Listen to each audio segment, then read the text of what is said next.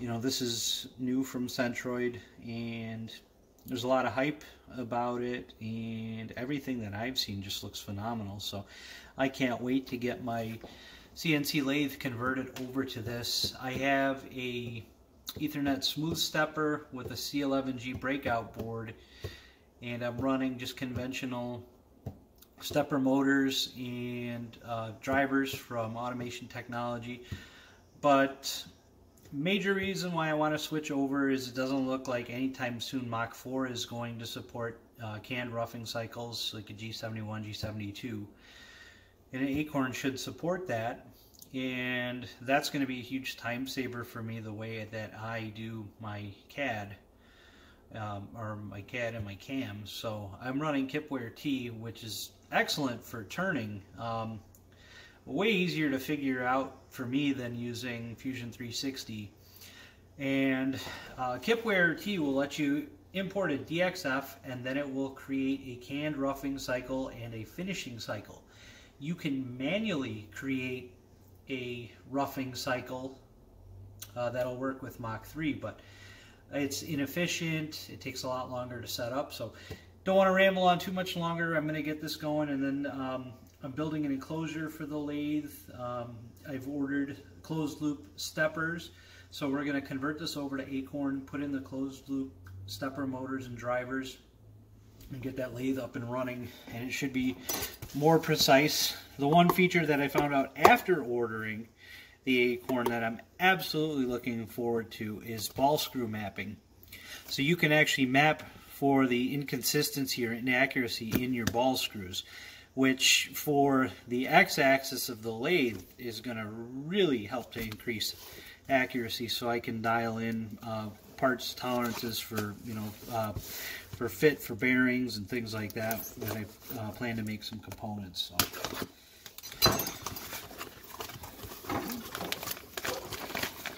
The shielded Ethernet cable. So that's going to be the board itself.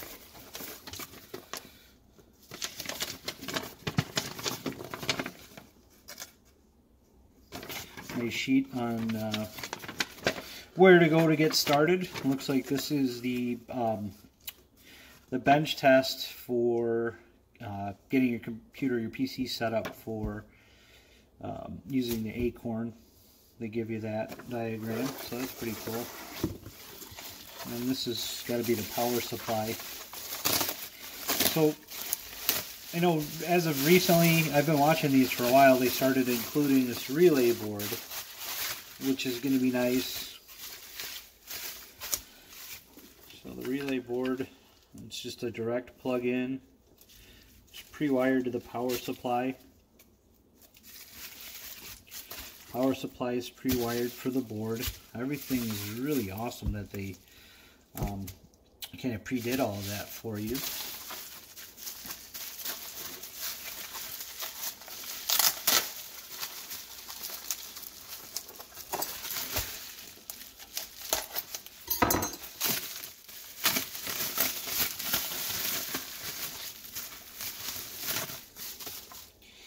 And the board itself. So it looks like power input, you know, it's already pre-wired. Relay board's already pre-wired.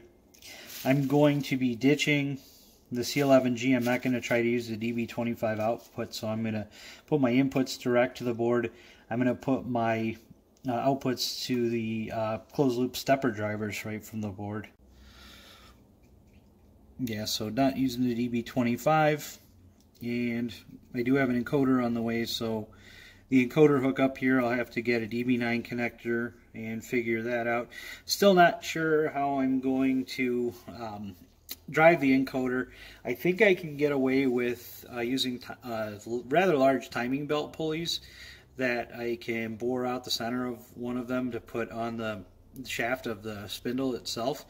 If not, probably will cut some nylon gears on the laser cutter and then just do it as a gear drive, so 1-to-1 ratio. But just wanted to show this off, and that's pretty much it. Look for more videos to follow with getting this installed, getting this up and running. So I'm pretty excited. I hope you guys are too, and thanks for watching.